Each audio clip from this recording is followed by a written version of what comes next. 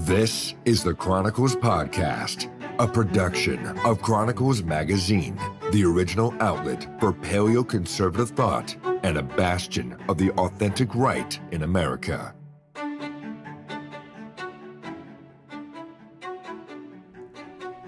Well, welcome everybody to another episode of the Chronicles Magazine podcast. Paul Gottfried joins me today to talk with Amy Wax, the courageous Penn Law School professor, where she's recently come under fire for expressing views and opinions at odds with the new woke orthodoxy. Unfortunately, we had some video difficulties with my own video feed, so that will not be part of the episode. But with that out of our way, my first question to Amy was to have her summarize what is happening with her at the university. Well, it's kind of a long saga, so I'll be very brief. I've kind of been a thorn in the side of my university and faculty for a while because I am, an openly conservative professor. I don't think my views have really changed much, but of course, as the university and academia has moved decisively left, I am considered more and more extreme. It really all started when I wrote an op-ed in the Philadelphia Inquirer, co-wrote it actually, praising bourgeois values, saying that the loss of bourgeois values has really hurt our country, and pointing out that not all cultures are alike in their ability and opportunity to contribute to our highly technological society. And that's why it's a good idea that most people adopt these values. And that created a firestorm. It was accused of being racist, white supremacist, the usual litany of vague, never defined terms. One of my colleagues in particular sort of spearheaded this effort to tar me. The dean, of course, condemned me. The students petitioned to get rid of me. And that started this whole snowballing process of trolling where people started clawing through my record, trying to find other infractions. Somebody found like a 1-minute clip on Glenn Lowry where I had been a regular guest on his blogging heads, in which I said that, Black students are generally not distributed evenly in the class in terms of their performance. I'd rarely seen Black students at the very top of the class. That created another firestorm, which, is risible because, of course, affirmative action is known to produce that result. And it's just widely understood. Why this is controversial is really mysterious. But by then, wokeism has sort of caught on. And of course, wokeism forbids any such statement. Wokeism requires that we indulge the fairy tale that all groups are equally skilled, equally capable, both, in their potential and in their actual achievement. So I violated that precept. And I won't bore you with additional remarks that they latched on to, things I had said at conferences and podcasts, etc., as part of my extramural speech that they found offensive. Finally, under a lot of pressure, my dean filed formal charges against me, saying I'd violated Penn Law's behavioral norms, even though everything I did was just expressing my opinion and, pure speech.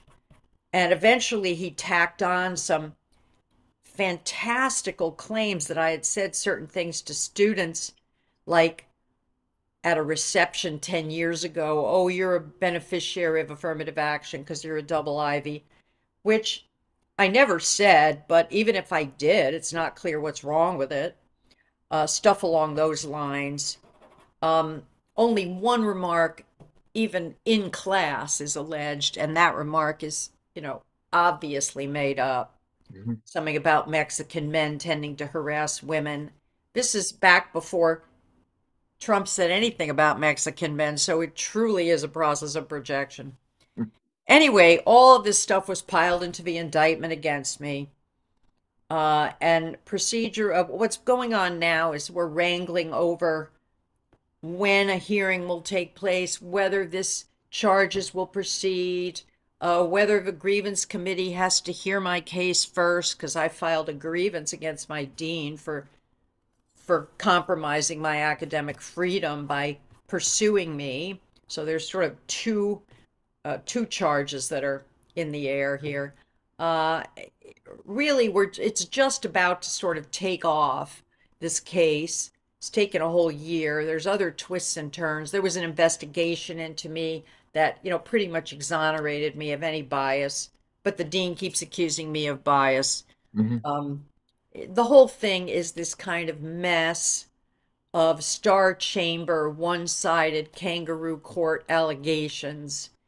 And the school just seems totally oblivious to basic fundamentals of academic freedom and free speech, to my procedural rights, to truth, to rigor, to consistency. They contradict each other themselves all over the place. Nobody cares. Nobody's calling them out. I'm sort of enmeshed in this nightmare now of Penn being a judge in its own case. And as far as I can tell, they're going to continue to pursue his case against me, and we'll see what happens. Anything could happen. I mean, I could get anything from a slap on the wrist to fired and stripped of tenure. This really is unprecedented because they have never pursued a professor for her speech and opinions before.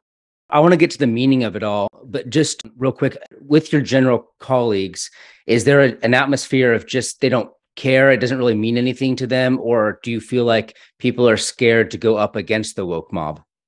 Well, there's a handful of colleagues who, are openly on my side, and well, at least privately they are. They've continued to be friendly to me, and I socialize with them. None of them have spoken out publicly. The other professors, just avert their eyes when I walk down the hall. There's this kind of atmosphere of fear and furtiveness, and, oh, we can't talk about it. Of course, their excuse is, well, there's an ongoing procedure. But in fact, it's really completely antithetical to the kind of openness and discussion that ought to take place at a law school. This is an incredibly important topic. Free speech, free expression, academic free expression. These are vital central topics, and there is silence. Hmm. There is absolute silence. They pretend that none of this is happening. I don't know what their thinking process is. I think it's partly fear. It's partly just not wanting to be bothered.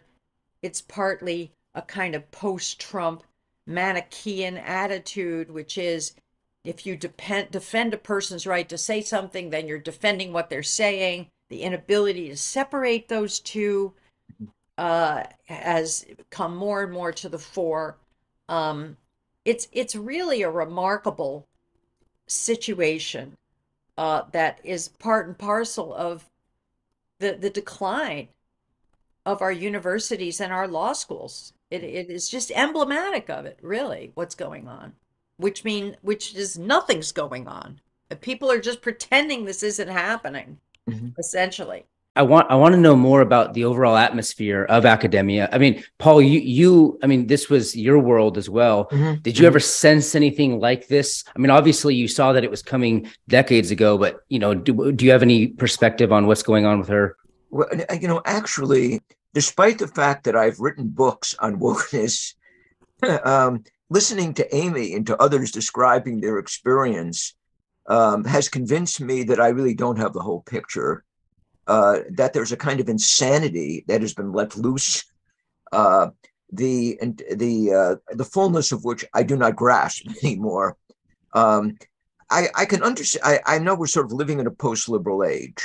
That the liberal values that define Western civilization, what Amy and I both, look back at very nostalgically as the bourgeois age may be coming to an end. It is what has replaced it that is totally insane. This is my problem as an intellectual historian. I can understand fascism, Marxism. I don't believe these things. I think they cause problems, but at least there's some kind of rational core. What we're now seeing, as I said, is just total lunacy. It's like tomorrow, I cannot use a pronoun, or I cannot use this person's name because it's sexist or racist or something else is going to be prohibited, or something else I'm not going to be allowed to say because it hurts some designated minority, even an imaginary minority. And I'm sort of wondering if Amy perhaps can understand better than I do, although I have written books on this subject. How did this wokeness come along? And Why has it been so pervasive in our university system? Yeah. Well, first of all, I have my own theory about where wokeness comes from. It's not necessarily a definitive theory, but what I'm seeing is just the complete abandonment of the sort of fundamental Enlightenment Western Mm-hmm. tenets of intellectual integrity, rigor, consistency, proof, evidence, intellectual honesty. Mm-hmm. I mean, all of that stuff is just kind of melted into air and out the window. Why? It's whiteness. Whiteness Mm-hmm. has to go. Ho, ho, ho. Western Civ has to go. Mm-hmm. And it is kind of the takeover of a multicultural, kind of even Pan-African Mm-hmm. ethos as superior to and better than it is a replacement theory on the intellectual level. We are going to replace everything that the West represents. All of the intellectual values that the West represents and the rule of law values and everything that comes out of it Mm-hmm. with this kind of emotion laden, hysterical, feelings based, irrational, impetus or a set of norms and understandings that can only be described as primitive. Mm-hmm.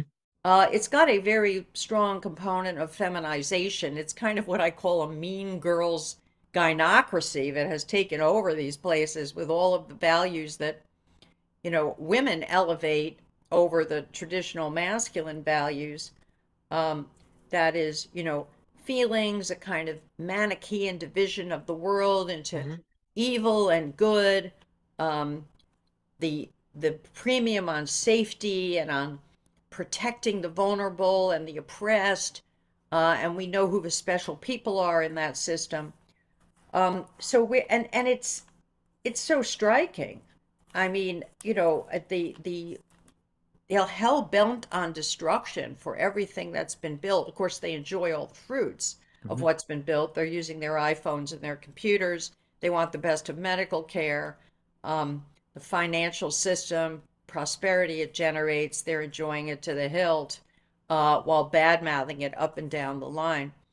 And I think it really comes from, at the end of the day, racial guilt. I think at the core of wokeness Mm-hmm. is racial guilt and the kind of civil rights movement spun out of control because there was this naive, uh, idealistic expectation that the civil rights movement and all the correctives would yield equal outcomes for different groups because all men are equal and all groups are equal in their ability, their skill, capacity, their interests, and competencies and the like. And, that has proven not to be true, at least certainly not to be true so far. And of course, the focus here is on blacks, to some extent Hispanics. Black life has in some ways, just slid backwards. I mean, the family is more of a mess than it ever was. Black crime continues to be extremely high. Skill gaps and test gaps are still there. The LSAT gap hasn't really budged in 40 years. It's just this sense of outrage and frustration that this idealized future, this fairy tale future, Mm-hmm. has not come to pass. And now the idea is, well, we're going to bring it about by force majeure. Mm-hmm. First of all, there's this fundamental axiom. Well, the cause has to be racism. That is the only acceptable cause, right? I was just reading an essay by John Staden in Academic Questions in which he looked at this proposal by John Darity down in Duke to create a new stratification economics. And what would be the core commitment of stratification economics? A bypass of all attempts to explain disparities by anything other than racism. That would be the fundamental precept of this new science. Now, of course, that isn't social science in any way, shape, or form because it's dogma. It says, we're not going to follow evidence or results. We're not going to look at alternative hypotheses. We're not going to do controls. We're just going to posit that the cause of everything is this nefarious, racist white society. Mhm. That is what we're left with wokeness. No other explanation is acceptable. And, white society has to correct this situation one way or another, by hook or by crook, even if it results in the total destruction of white society, the meritocracy, intellectual integrity, intellectual honesty, social science as we know it, the university, all of that. Sweep it away. We need to bring about racial equality one way or another. So that, I think, is the story of where wokeness comes from and why it is so incredibly dangerous and destructive. I consider it just absolutely dangerous and destructive of everything worthwhile and valuable. I know Paul has an opinion on this one, but I'm actually curious. Do you think the people at the university believe their own ideology here? Or do you think it's kind of just used as a justification to get what they really want, which is increased political power and domination and the elimination of sort of these Eurocentric or Euro backdrop type ideas? And I mean, Paul's talked about this a lot, but do they believe their own myths that they're pushing forth? I Yeah. have no idea. Okay, when I hear the kind of all they want is power, Mm-hmm. I always ask the question, yeah, sure, people want power in and of itself, but Mhm. more often they want power in order to accomplish something that Mhm. they think needs to be accomplished. And that's where the ideology comes in. And that's where, part of me really thinks these people do believe this stuff and they are just Mhm. willfully blind to all the evidence around them that the fundamentals of wokeness are just plain false. I mean, they're just have no basis. But of course, the notion that one seeks the truth, one, examines precepts for falsehood, one it looks at the evidence, all of that stuff is what they're trying to get rid of. That's whiteness. I mean, it's turtles all the way down for, the kinds of fundamentals that they just want to sweep away. Do they really believe it? It's, first of all, none of them will talk to me. So we are kind of in a way siloed in our own little worlds here. They don't want to be challenged. They don't want to have to explain all the contradictions of the stuff they believe. And there's another thing, which is they think to even discuss it and bring it out in the open and question it is an affront Mhm. to the poor, fragile, delicate minorities that they're trying to protect. Right? So there is this idea that we can't expose these people to any sort of challenge, and certainly not to any kind of intellectual challenge, because frankly, we know and they know that they're not up to it. Mhm. So intellectual challenge, and you see this in the university every day of the week. You have minority students, running away in tears from situations that might question the sort of precepts that they rely on, the fundamentals. They can't deal with it. So that's part and parcel of protecting the special people. Protecting the special people requires shielding them from the ordinary demands of intellectual life. What you have said is something that I agree with entirely. And the reason I mention this is that I've been engaged in two discussions recently. One with a young Englishman who is a very devout Christian who's convinced that our problems we face are mostly metaphysical. And also, I had a long debate with Sam Francis that went on for about 20 years, in which I argued that the left is interested in much more than power. They actually, in many cases, believe the stuff that they're telling Yeah. us, which really Yeah. scares me. Because if all they wanted was power, I could understand this. But if they really believe that using a pronoun is an act of racial violence or sexual violence and so forth, there's absolutely no way you can deal with these people because they're lunatics. And this is basically the position that I have arrived at. And I agree with what Amy is saying. I think race is at the bottom of this. the hatred of the white race and the civilization that it produced, with the And the biblical, the envy, Christian, and the right? anger Yeah, I that think we it's have there. produced, this obviously superior people go berserk when you use the word superior. This is like, the left's rules. You Hmm. can't rank civilizations in terms of their achievements. That's Hmm. verboten. Like, who says? That's their rule, Hmm. right? That's not my rule. But yeah, I think a lot of people believe this stuff on some level, but also they've done a great job of intimidating other Hmm. people Hmm. to not question it. The people who are not the true believers, who might harbor some doubts, it has now become this strong norm that you are not allowed to express those doubts either openly or in certain ways, Hmm. right? You can So for example, the rule that you can't praise Western Civ, that you can't point out all of the achievements of Western Civ, that you can't make that part of the curriculum, that you can't teach young people about it. You know, I had Glenn Lowry, who I really like and admire, say that's chauvinism. And, look up chauvinism in the dictionary. It says excessive pride. I don't think that's excessive pride. We Hmm. can differ on whether we think it's excessive pride. I think it is appropriate pride. It is meat pride. If we don't have the appropriate level of pride in our outsized achievements across the board, then we will not appropriately value what we have created and preserve, protect, and defend it.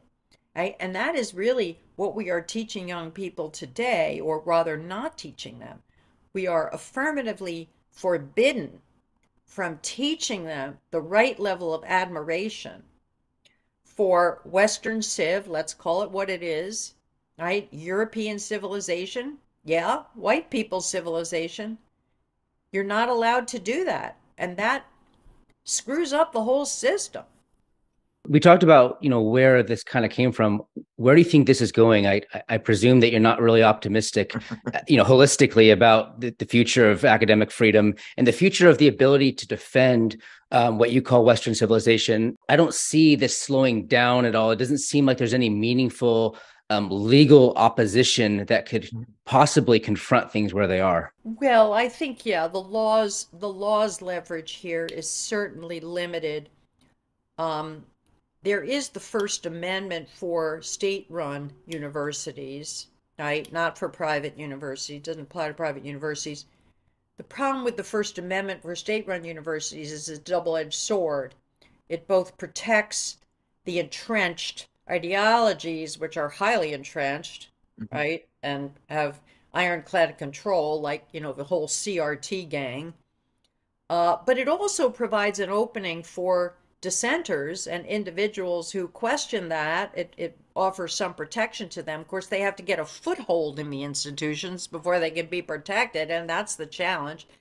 Those are the challenges that people like DeSantis is grappling with, right? How to do that, how to bring balance to the system, and it's very difficult, requires a lot of political will, and it also requires people to know what time it is, and that should be a big priority, because we are talking about educating young people. We are talking about indoctrinating young people, actually, and the madrasa-like atmosphere in which they are being educated. I think the private universities are really a tough nut to crack, because we don't have really hardly any legal leverage there. We could acquire it if Congress would enact a First Amendment guarantee for private universities as part of their spending power, because they do funnel vast sums of money to these private universities, so they could extend Title VI and say, you can't discriminate, but you also have to honor the First Amendment.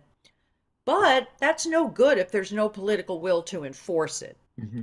So you need, executives, presidents, congress people, governors who will say this is a priority, head of civil rights divisions, and those institutions are controlled by lefties. Hmm. Um, Hmm. there are a few points of light. My students, they know what's going on.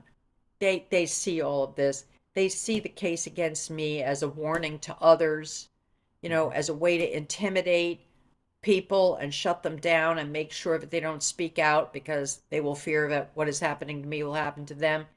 They are very cynical about what the university is doing and all the lies they tell and all the double talk that is, routinely coming out of Central Campus. So that's encouraging, but there aren't that many of them, and most of them are male.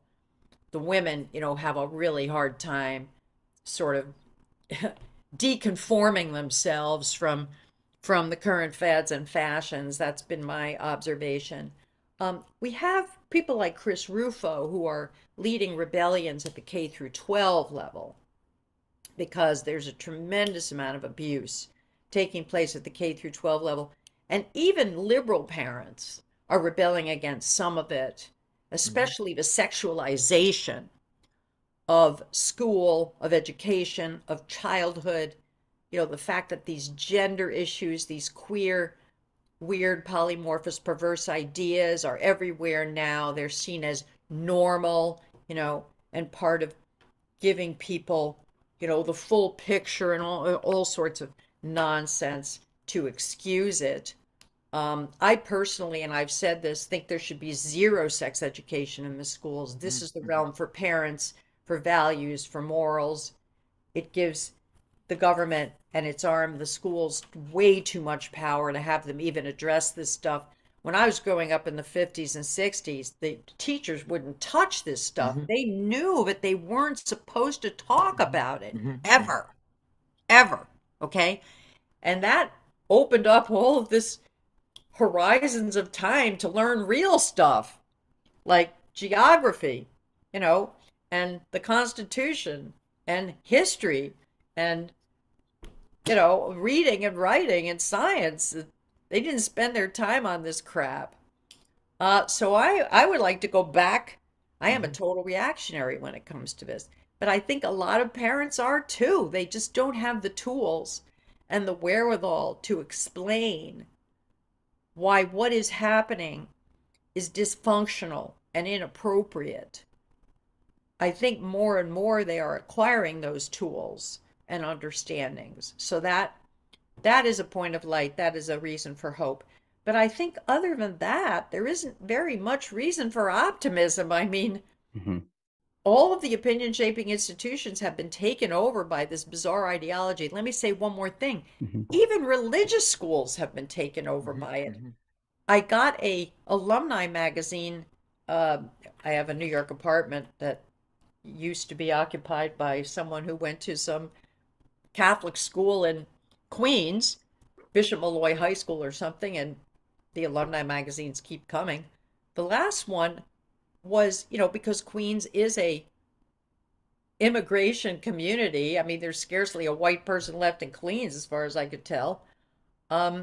These schools have adopted hook, line, and sinker the whole multicultural diversity ideology because they think that that's the way they can serve their students. And that is just so weak-minded. The reason their parents are sending the students there is to get straight up post-enlightenment Western Civ style education and values, not all this multicultural crap. They're just going down the wrong path. They're completely misguided. They think they've got to jump on this bandwagon, but they don't. They absolutely don't. There are a few Jewish schools in the Philly area that I know about that some of my friends' kids send their children to, grandkids go to, that are very, very traditional, extremely so. And they don't teach any of this stuff. And they don't teach about dinosaurs either. So, but I think that's a fair trade-off. I think it's a fair trade-off. I would not have them teach evolution as long as they don't teach about, queer gender fluidity or whatever, how to put condoms on a banana or whatever it is they're teaching them, right? I remember years ago, I had a colleague who would not vote for Pat Buchanan in some primary because he wasn't sure that Buchanan believed in the theory of evolution. Right. And I pointed out that, I generally do accept the theory of evolution, but that is not one of the qualifications for the presidency. He's good on the other issues. Right, right. You can't, you'd have to take what you can get. Right. My view about the dinosaurs is, I can teach my kids about the dinosaurs. It's interesting because I recently heard a semi-woke expert on K through 12 say, well, these parents who come in and say they don't want these books about homosexuality and queerness and gayness and gender fluidity and transgenderism in the schools, they don't want their kids taught. They're depriving other kids of the experience of learning about these important things. And my view is, honey, you have it totally backwards. Mhm. If parents want their kids to read about transgenderism and queerness and homosexuality, they can go to the damn library and take the books out and Mhm. every night sit down at bedtime with them and read them these books. Nobody is stopping them. Nobody is stopping them. Absolutely. So, it really depends on who gets the default presumption as far as I'm concerned, and I have good and compelling reasons why the parents who want to control what kids hear about this stuff because it's about values and morals and the kind of person you are and the kind of life you're going to lead and it is no business of the government, those parents should get the default. Mhm. Are you at all struck by the fact that John Fetterman is our senator in Pennsylvania? And Well, I I, didn't I, vote I for him. mentioned this because there were a lot of these, suburban housewives and mothers who voted for this idiot and brain damage radical. And this brings up the question of whether these women, these educated women, are sufficiently disillusioned with wokeness, to reject a brain damaged representative of that ideology. I'm also wondering whether groups that are willing to come to your defense and come to the defense of other people defending intellectual freedom and inquiry um, are not going to take fallback positions in the end. And this is something you see on Fox News. If you want someone to attack uh, gender reassignment, you bring on a lesbian who complains about it, or you have a black who only blacks are allowed to complain about black excesses and so forth. So what I call this sort of a fallback position in which you fight only the latest abuse, right, or the most outrageous abuse, but you let the other ones stand because you sort of give up on them. We're not going to be able to return everything to the way it was 40 or 50 years ago, but at least we can address the latest abuse, the latest complaint. And I think this may work against people who or want to defend traditional education in the United States. Yes. Well, I mean, the latter I think is complicated. I would just going back to what you said initially and the Fetterman phenomenon. I think what's going on is a few things. First of all, your soccer mom, your suburban housewife type who is quote unquote educated in that some of them have graduated from the madrasas, aka college. Um, they consider themselves sophisticated and educated, and precious few are about politics. They are really primitive. All the cliches about how men are more interested in politics and more sophisticated about it, I think they're all true in my I experience. I mean, agree. the understanding and about politics is just so basic, and where that basic understanding goes, which is emotion led, it's emotion laden, right? Is uh, the Republicans are evil people, they're bad people. We don't want to have anything to do with them because they're mean. And then there's Trump, and Trump's racist and sexist and this is and that is. And if you ask them to actually give an example, they can't. But this is what they've read in the New York Times, and this is what they've heard on TV, right? So if we're good people, if we're nice people, we have to vote for Democrats.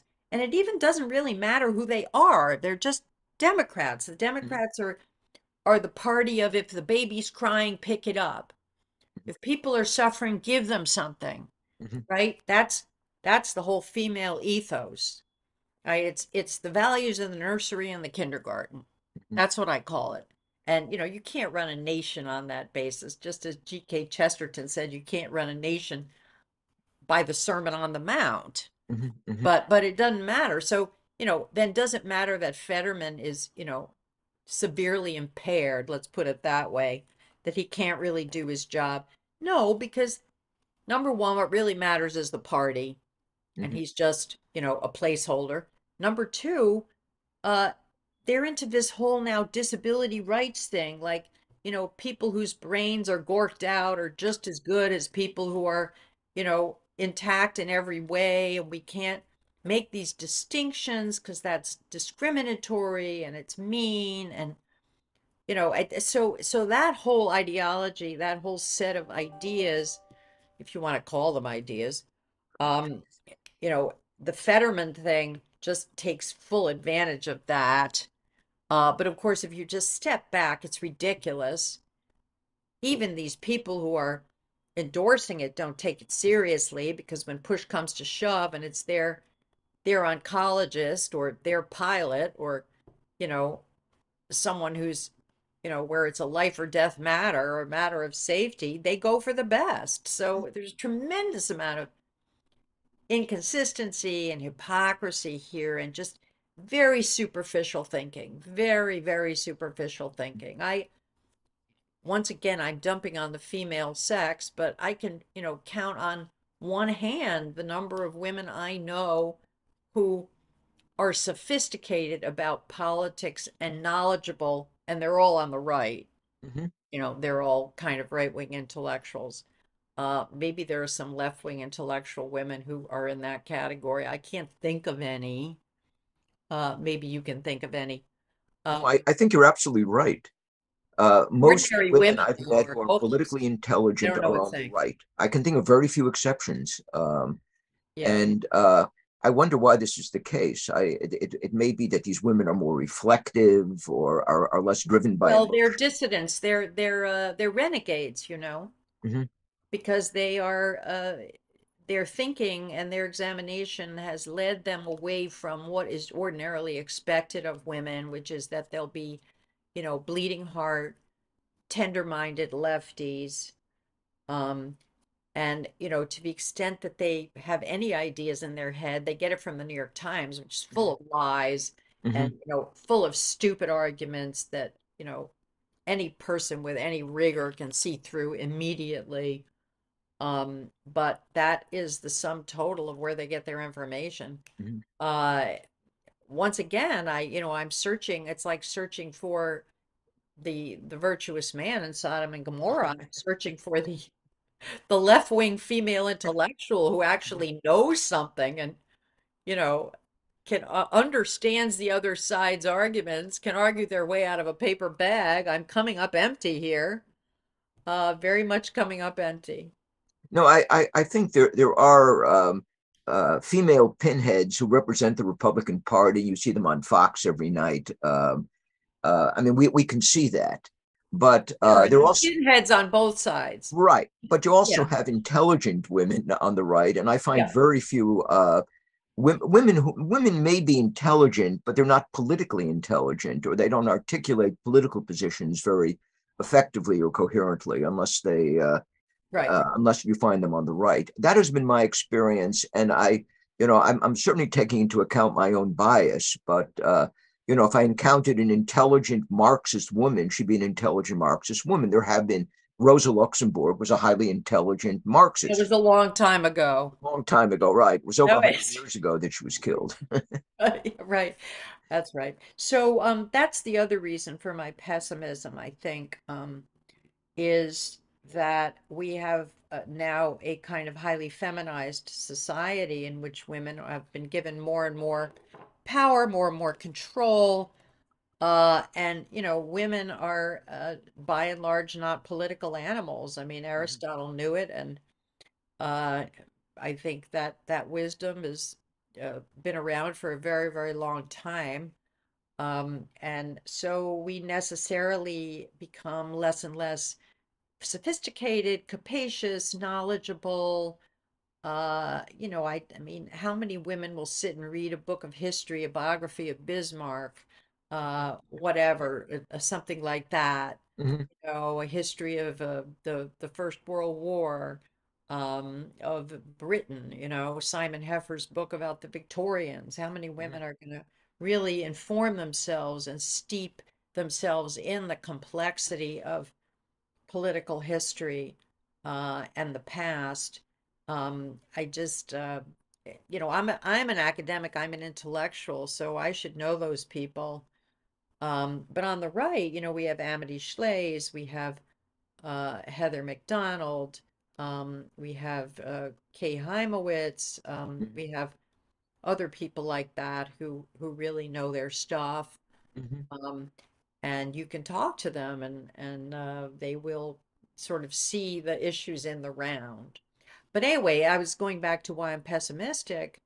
Um, we now have the mean girl gynocracy controlling journalism, controlling the university, all the opinion shaping institutions, entertainment, the entertainment world, the corporate world, nonprofits, the funding agencies.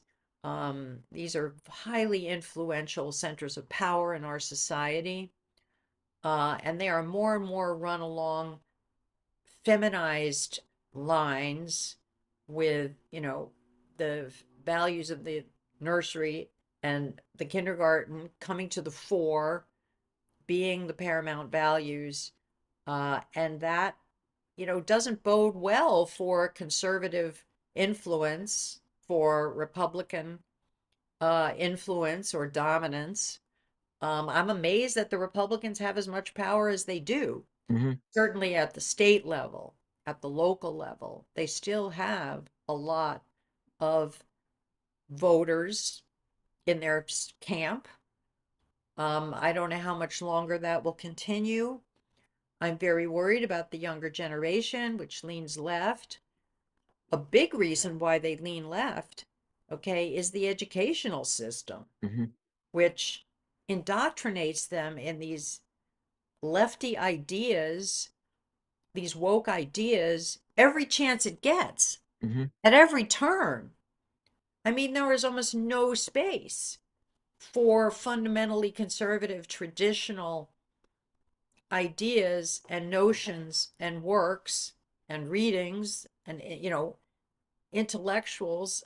Just take Black studies, for example, where we've just had a kind of food fight about the AP test, with DeSantis challenging the AP course, sorry, the AP Advanced Placement course in African American Studies in Florida. If you take a close look at that course, it leans so far left, it's amazing it doesn't topple over. I mean, conservative Black voices are absent. Mhm. They just don't appear. People like Thomas Sowell or Glenn Lowry, or Shelby Steele or Woodson. What's his name? I'm not sure of his first name. They are Robert Woodson. Robert Woodson.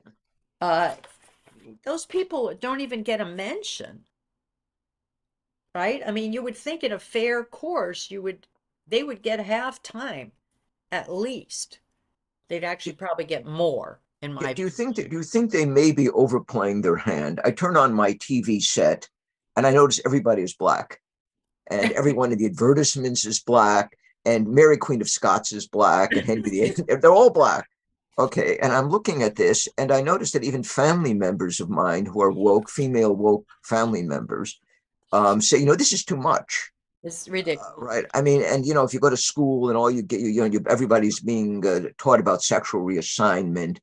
Even these leftist mothers may think that this is going too far. Do you think the left is in danger at some point of overplaying its hand because it pushes its message too obtrusively?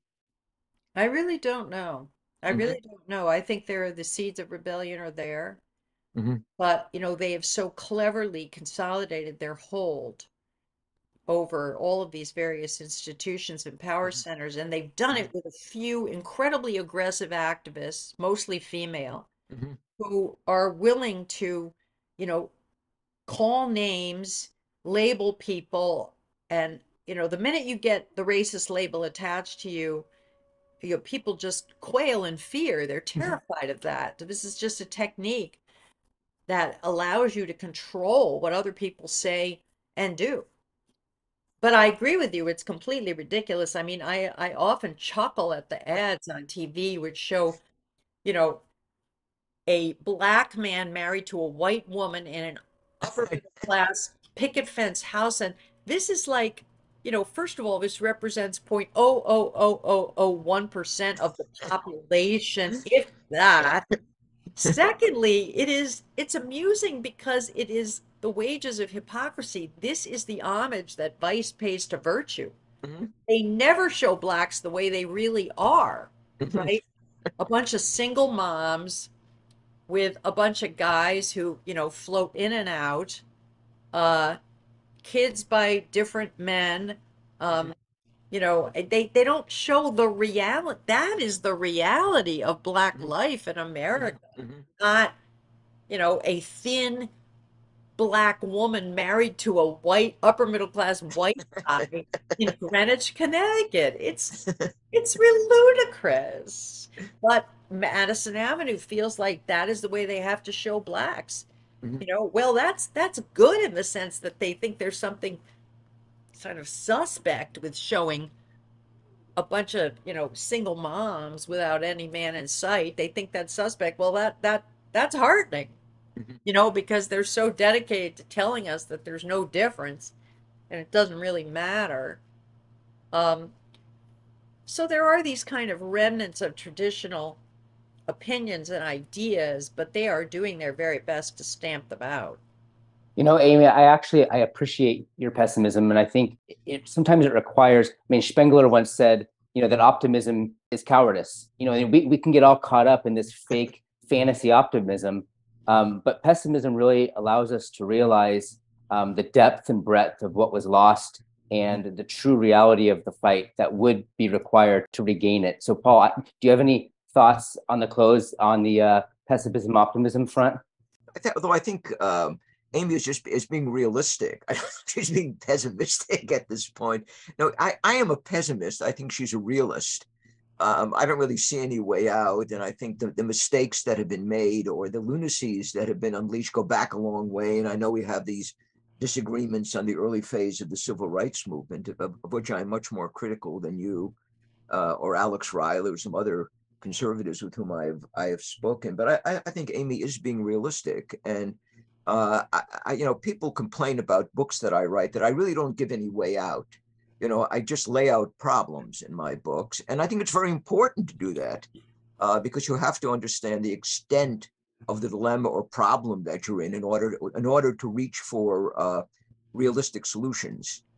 Yeah, I think I am a realist. I'm disappointed. I would say my overwhelming reaction and sentiment right now is disappointment, really disappointment at the people who are, the privileged people in our culture. I hate that word because it's a lefty word, right? But people who are situated to push back against these terribly overtly destructive trends. And I'm amazed and shocked and that people don't see how destructive they are. At least they hide that they do.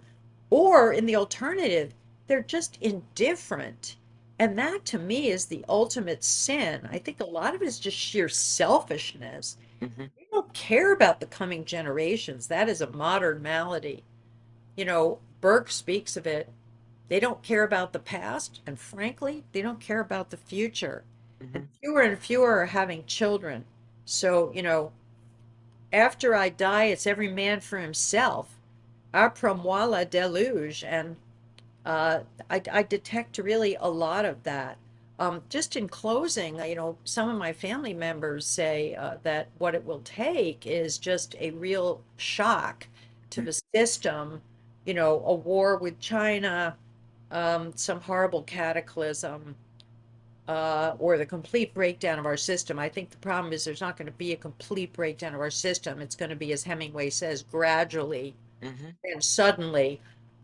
So I already see the cracks in things like our aviation system. There are more and more incidents and mishaps.